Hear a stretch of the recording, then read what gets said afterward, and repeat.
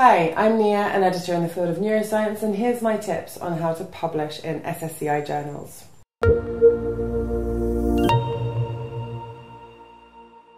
SSCI stands for Social Sciences Citation Index, and around 1,700 journals qualify as SSCI journals.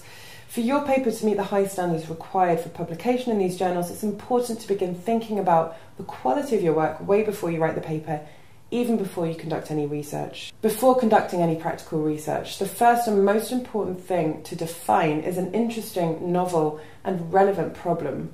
Will this work contribute significantly to the literature? And for that, of course, you'll need to know the literature inside out.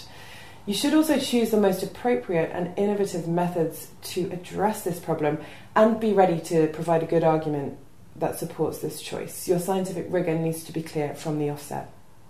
Here's where things are a little less in your hands. What results did you obtain? If the results are reliable and trustworthy as well as interesting, of course you'll have a much better chance of publication.